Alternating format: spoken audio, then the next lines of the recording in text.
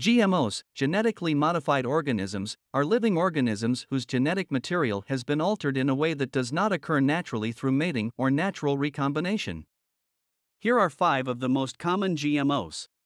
Corn is one of the most common GMO crops in the world.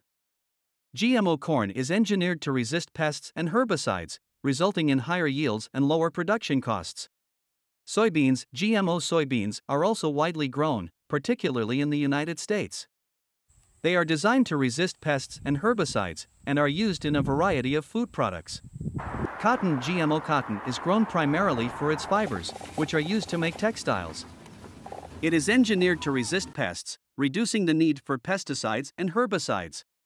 Canola, GMO canola, is engineered to be resistant to herbicides, allowing farmers to more easily control weeds. Papaya, in Hawaii, a genetically modified version of the papaya was developed that is resistant